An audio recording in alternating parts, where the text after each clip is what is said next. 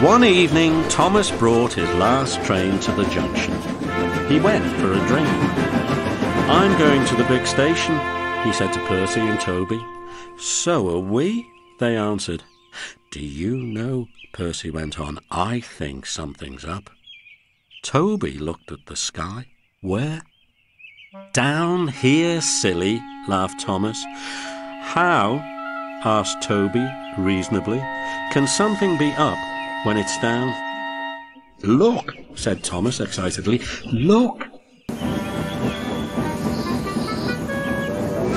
7 engines from the other railway were coming along the line.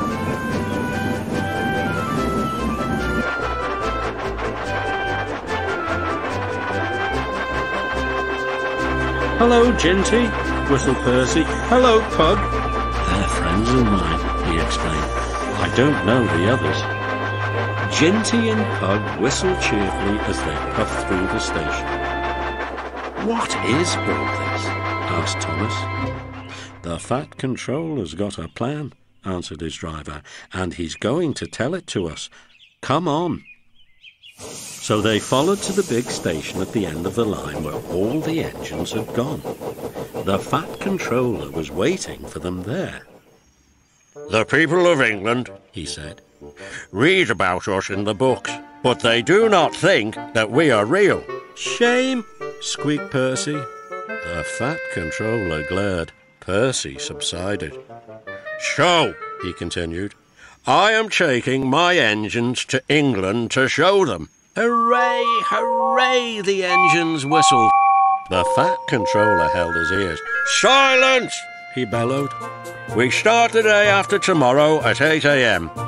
Meanwhile, as these engines have kindly come from the other railway to take your place, you will show them your work tomorrow." Next day, as Annie and Clarabel were going to England too, Thomas and Ginty practiced with some other coaches.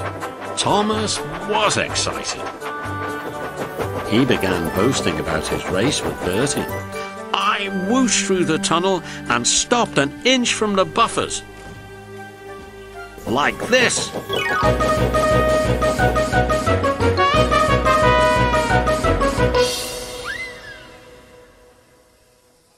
Thomas's front was badly bent.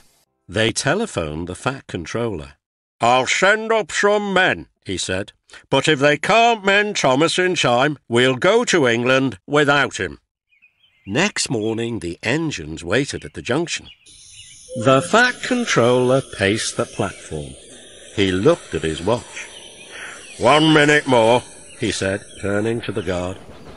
"Peep, peep, peep," whistled Thomas, and panted into the station. Annie and Clarabel twittered anxiously. "We hope we're not late. It isn't quite 8.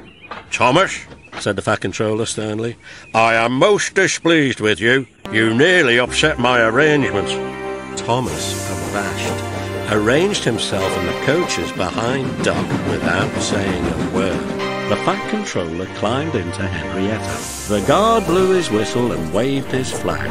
The engines whistled, "Look out, England, here we come!" and the cavalcade puffed off. The engines stood side by side in a big, airy shed. Hundreds of people came to see them and climbed in and out of their cabs every day. They liked it at first, but presently felt very bored and were glad when it was time to go. The people along their line put the flags out and cheered them home.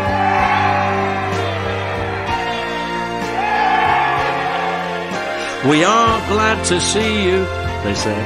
"Those others did their best, but they don't know our ways. Nothing anywhere can compare with our Fat Controller's engines."